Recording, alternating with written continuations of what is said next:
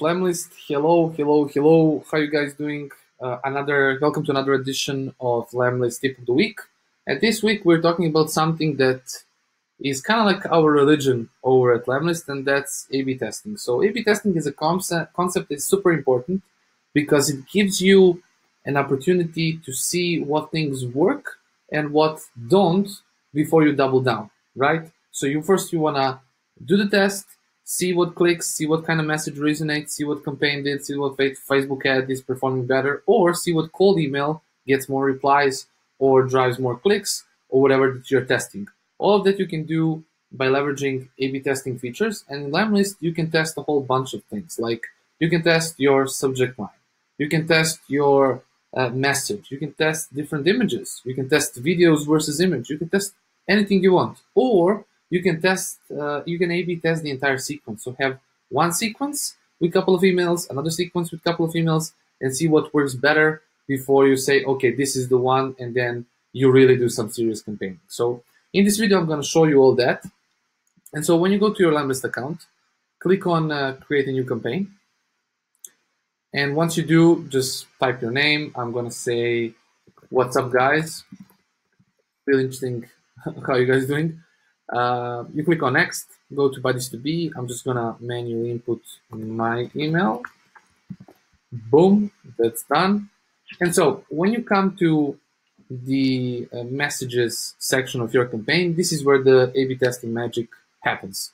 So let's say that for this particular video, we're gonna in the step one, we're gonna test, let's say, two entirely different templates. So in first one, I'm gonna use Tinder for sales. Then you just go here and click A/B test this step. Life is made up of choices, lemlister. We want this choice. Yes, absolutely.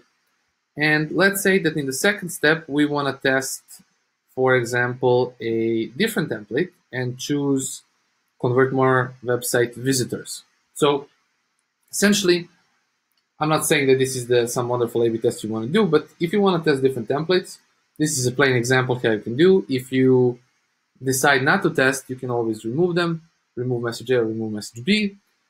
So once you do that, you can, for example, set your follow-up here. And let's say that in the follow-up, we want to test a different subject line. So we, for example, choose the customer acquisition template. And we also want to A/B this step. Say yes here, boom. And let's say we want to test subject line. So let's say in this B message, since I'm listening to Imagine Dragons so much these days, let's say bad liar is going to be the subject line. And in the next step is going to be out of touch from GTA Vice City. Two excellent songs. So of course you're not going to test these subject lines, but this is just a plain example. So you can test subject line and see where better open rate lies. And let's say that this is our campaign that we want to do. You come here, you click next. Let's say San Francisco night. Boom, boom. I'm not going to set this not going to set this up now, but you can test it later. Choose the email you want. I'm going to use me.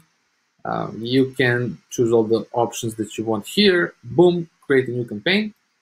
And so you did it.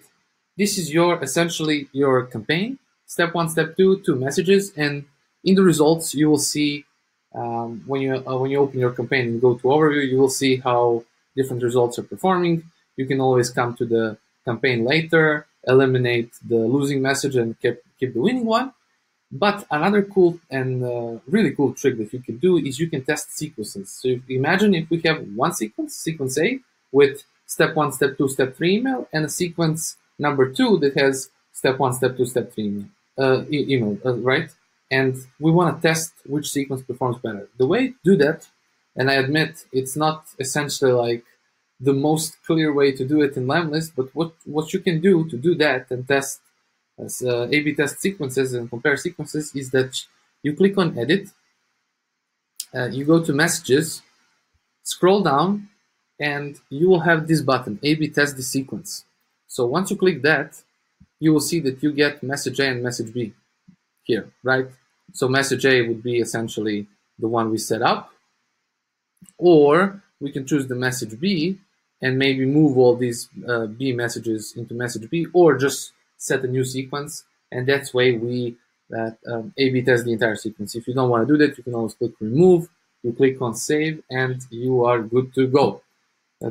I think this is it. So hopefully, like, I've inspired you to do some more A/B testing, because it's really it really gives you some amazing insights into how your audience interacts, what kind of message resonates better with your audience, whether one open rate performs, one subject line performs better than the other one, or just like, are there two different onboarding sequences, and you figure out that one works better than the other, and then you can use it on your whole audience once you test it out. So hopefully this helps, and if you guys have any questions, just drop your comments or click reply on the newsletter, and we'll be right on it. Thanks, guys. Take care, and see you next week.